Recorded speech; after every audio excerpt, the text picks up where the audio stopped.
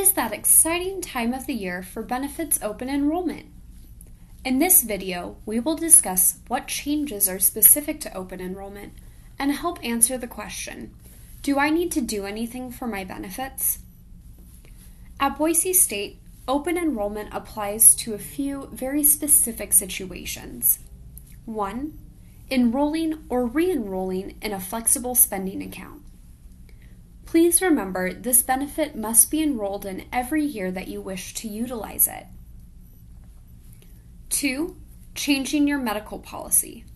For example, if you are currently in the high deductible plan but would like to switch to the PPO or traditional plan. To make this change, be sure that you are submitting the choice card form. 3. Adding dependent dental. This is for employees who previously declined coverage for dependents, but would now like to enroll them. 4. Changing premium-only plan election.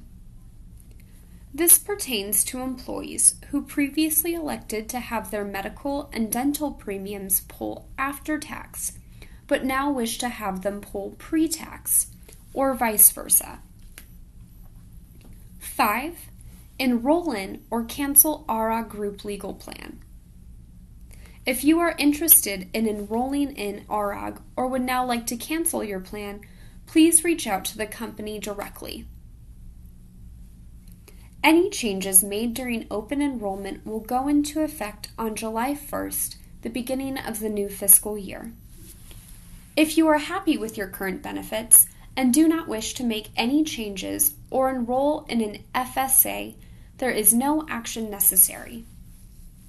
Remember, other changes that were not specified may be done throughout this year.